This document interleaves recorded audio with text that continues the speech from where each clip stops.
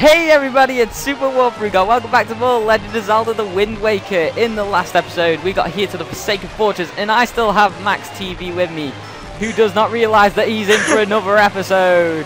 I realized that last second because I totally just thought, you know, this would be a good cliffhanger to end the episode off here. And then you said, hey everybody, SuperWalkthroughGod.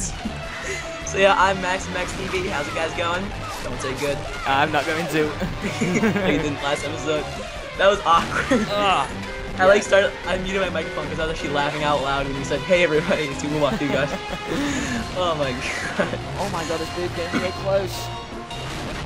Oh man. Is it like flooding or something? Yeah. Yeah, you're running up the spiral staircase? Yeah, it's really far away. Something I really wanted to talk about last episode is that I really wish, I'm saying a lot, I really wish that Zelda games were voice acted. Yeah, that would be really cool. Because there was no Zelda game ever that was voice acted. Well, I think CDI was, but wasn't it? CDI? Yeah. Which one? Which one's that? Oh, there's multiple? I was just saying that because I thought there were. Like, there's just one. Well, because I always hear Chugga saying excluding CDI. God, I got stop talking about Chugga. Anyway, here is. Well, the floor's closing up. Well, not yet. Now it is. Have we defeated the Helmaroc bird? No, we haven't. That is totally gonna be my thumbnail. Oh god, just like thumbnail. Just thumbnail, bosh, done. Okay, here we are with the Helmaroc bird. I believe that's his name. I think it is too, actually, now that I think about it. Yeah. And now in this boss fight, you get to use your newly acquired skull hammer, can't you? Yep, that's what you have to do, I think. Yeah, to break off his stupid, ugly face. Peck me, bitch. Headshot, bosh. Headshot. Boom, headshot. Oh my god. Oh, by the way, don't worry about talking in the last episode. I'll just cut your voice out at the end anyway. Okay, thank you. Alright, I was starting to feel bad there. Okay, screwed up the intro. Oh god. Oh. So anyway, I actually just have another question. While I was silent the whole last episode, I kind of thought of this. What's your favorite island throughout the entire game? Because I know what mine is. My favorite island on Wind Waker? Yeah. That is a really difficult question. Can it be a temple island? Yep, sure. So basically what my favorite temple is? It could be, but my favorite island isn't a temple. Oh yeah. So what are you thinking? I'm being squished by spikes. I've heard of that island. I love that one. My favorite island without a dungeon is probably got to be Outset. Oh, this is funny. Go on. What are we saying? Oh, by the way, I meant like, what was your favorite temple dungeon or island? Favorite dungeon is the Earth Temple, the one where you get your mirror. My favorite island by far is that one that is like lava that you have to like freeze with your ice arrow. Really? Yeah, I mean, come on, it just looks cool. I mean, how cool would that be to have like lava flowing into water? Actually, yeah. Ah, no, you're not getting me again, bitch. Oh, he got me. I'm only on 2 health. Anyway, I've knocked his helmet off. I'm pretty sure you have a good reason for that, but you've been like, yeah, but. So, without any context, me just hearing that is just weird. Yeah, awkward. Oh man. Whoa. The whole last episode I had to shut up. I usually talk a lot, but I don't know why I'm not talking that much. Talking about commentary while commentating. But anyway, we've just defeated the Helmaroc bird. Man, but it's such an amazing part in the game. Yeah, I guess. But you didn't have to cut me off. Oh god, I actually hate that song. I never heard it. Really? Nope, never heard it. But you just sang part of it. Oh, you never heard the full thing? Everyone talks about it. Oh my god. Do you actually listen to Adele that much? No, not at all. Do you like any Adele songs?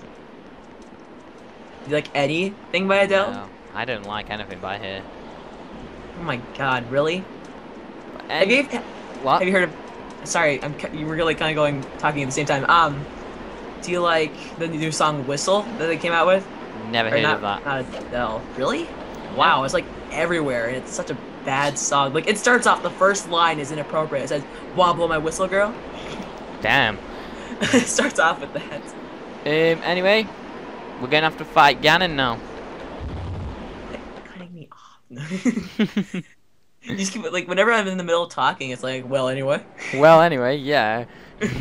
This is probably one of my favorite scenes in the game as well. Oh, I know what's going on right now. It's been a while, boy. You have done well to sneak into my fortress and wriggle your way all the way up here. I suppose the least I can do is commend you to your reckless courage. My name is Ganondorf, and I am the master of the Forsaken Fortress.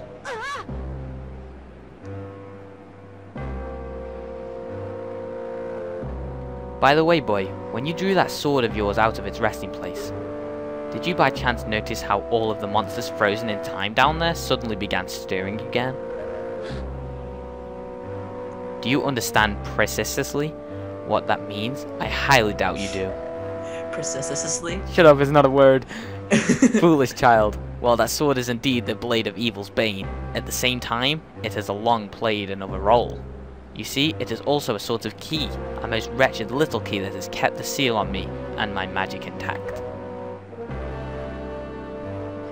By withdrawing the blade, you have broken that seal.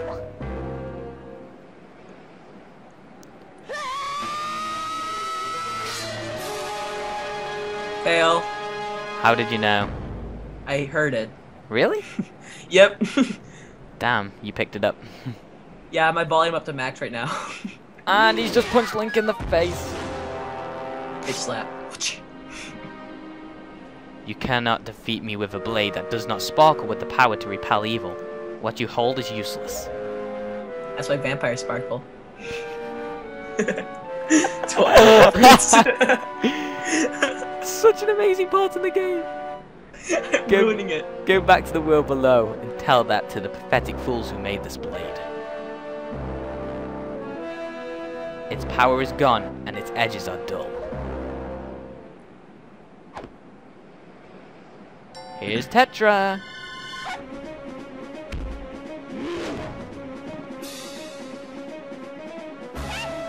Get up. Oh, got her in the chokehold. Stop. Let me go. You pathetic little sea rat.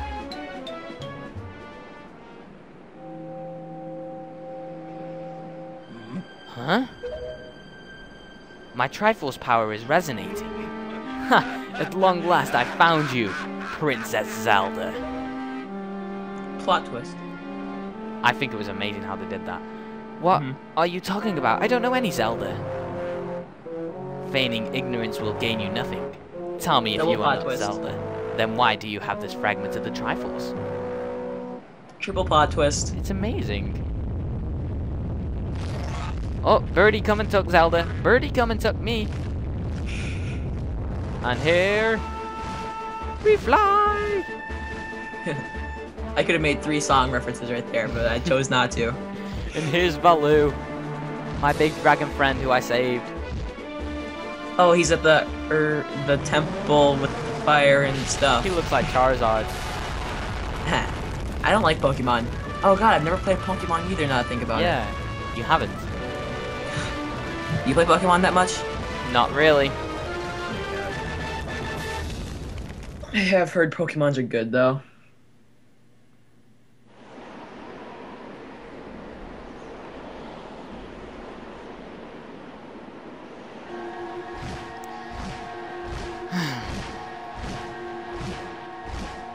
It's alright, SWG. She has merely lost consciousness. Your sister has escaped the Forsaken Fortress with the pirates. You can relax. She's safe now. Lord Valoo, you arrived not a moment too soon. We are deeply grateful. And he speaks some language that we can't even understand. I am aware of this. Yet I thought your first priority should be to separate these two from Ganon's grasp.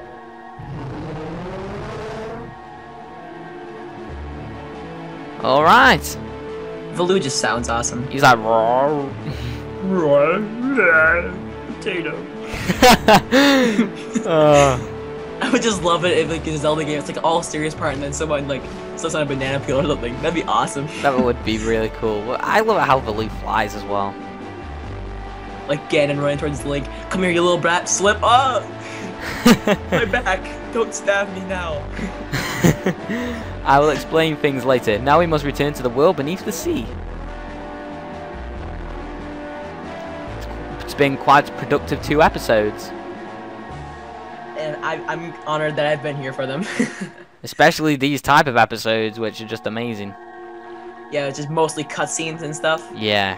Slight bit of running, hitting, bitch slapping birds with with a skull hammer, and then cutscenes. Bitch slapping girls, what? I'm smart.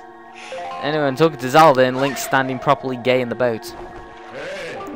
SWG, what are you doing? You must come now to the room where you got the Master Sword. Who is using that stone? Just who are you? SWG and I are the only ones who can speak through the stone. How dare you use what is not yours? Your name is Tetra, correct? You must come with SWG to see me at once. Well, don't you sound important. Fine, we're on our way. Just hold your horses, whoever you are.